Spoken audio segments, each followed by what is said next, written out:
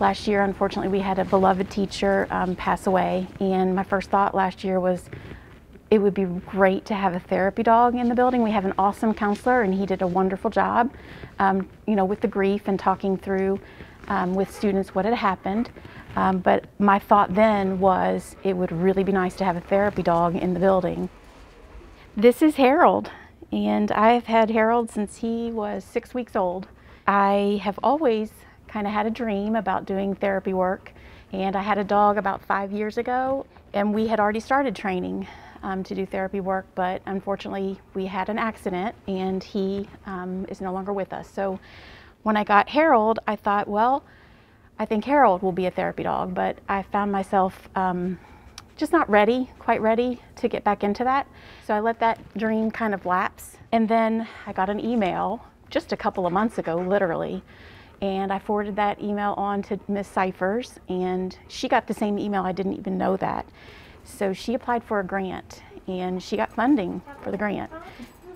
We received a grant from the Greater Clark Health Foundation for $5,000 for the program to help us get started, which includes the actual acquiring of the dogs and their initial training, their initial vet care, and our startup supplies to go with the program.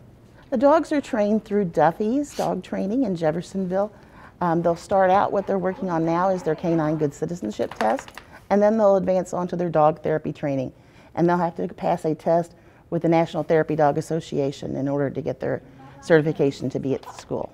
And there also will be a letter to opt out of the program because we realize there are those students who might have fear of dogs or allergies with dogs. We're going to notify the parents and let them sign off on that.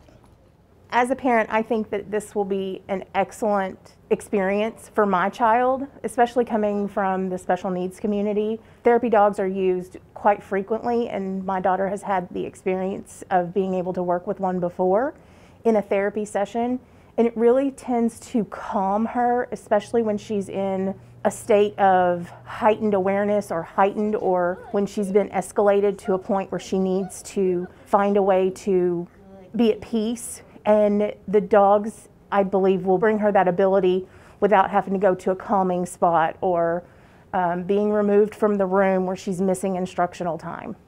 We're going to be able to offer Penny as a way to help our students' mental health. And if we have students that need calming down for some reason, we can bring in one of our therapy dogs to help that student.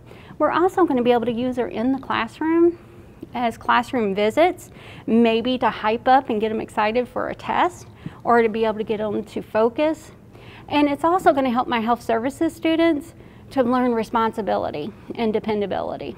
I know how valuable therapy dogs can be for students.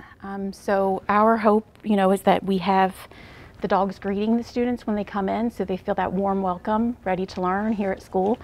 And anytime there's any kind of stressors, like a test coming up, or even a classroom test or a major standardized test, we're going to go ahead and go out into the classrooms, and those students who want to can just pet the dog. It's shown that just the act of petting the dog relieves anxiety, reduces stress, and students in schools with therapy dogs are doing better on achievement tests.